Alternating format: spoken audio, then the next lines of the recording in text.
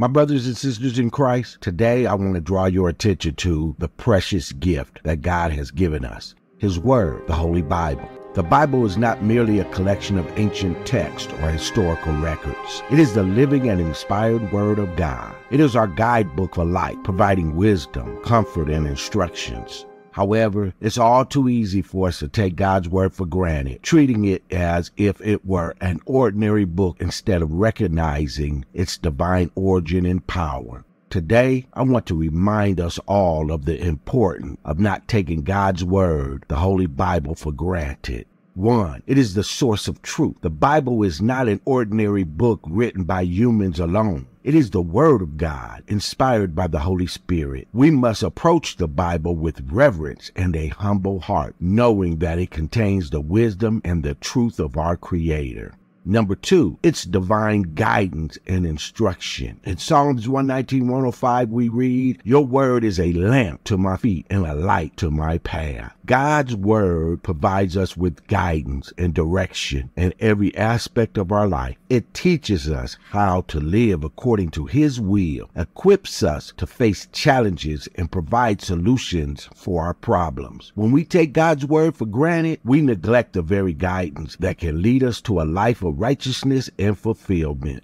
Number 3, it's spiritual nourishment. Just as our bodies need food for sustenance, our souls require spiritual nourishment. In Matthew 4:4, Jesus said, "Man shall not live by bread alone, but by every word that comes from the mouth of God."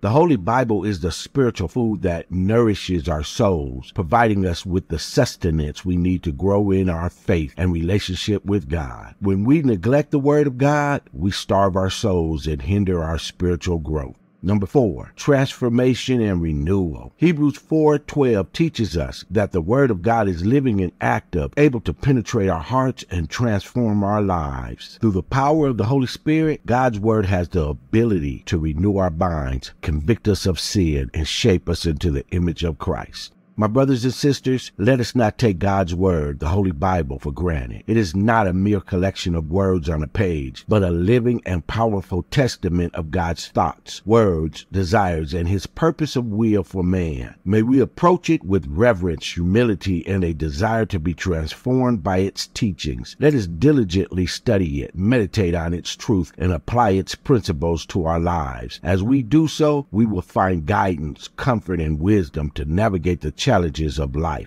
Remember, the Bible is God's precious gift to us. Let us cherish it, embrace it, and allow it to shape us in every aspect of our lives. May God bless and keep you, my friends, in Jesus' holy and precious name. Amen.